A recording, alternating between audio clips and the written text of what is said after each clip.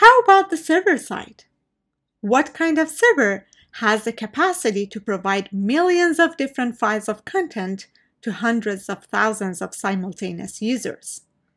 Could it be a single large mega server or a single large data center?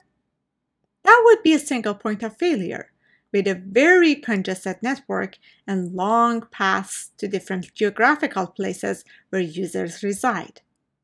So, the solution would not scale.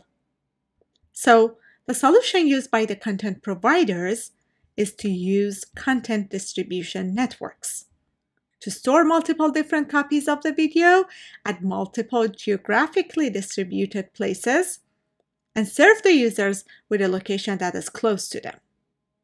There are two strategies on designing the network to bring the content closer to the user: enter deep and bring home. Content distribution networks use one or a combination of these strategies to bring content closer to the users. In enter deep, content servers are placed in access networks so that they are closer to the user.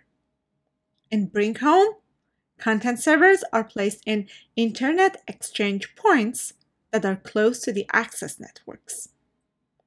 A content distribution network that uses enter deep strategy is Akamai, and a content distribution network that uses bring home strategy is Limelight. Can you guess which solution has larger clusters? Which solution has more deployment points?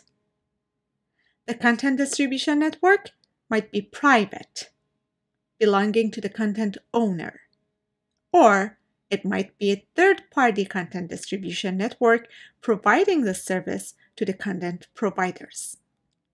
So, a content distribution network stores copies of the content at its servers placed at either access networks or IXPs.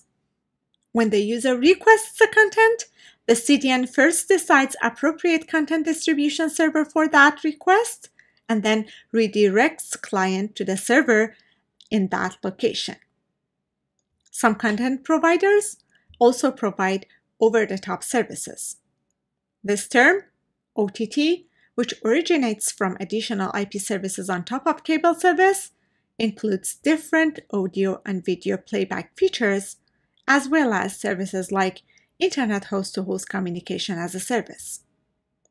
Providing OTT services adds additional traffic and complexity to the system, including problems associated with different user behaviors that complicates prediction required to handle the service.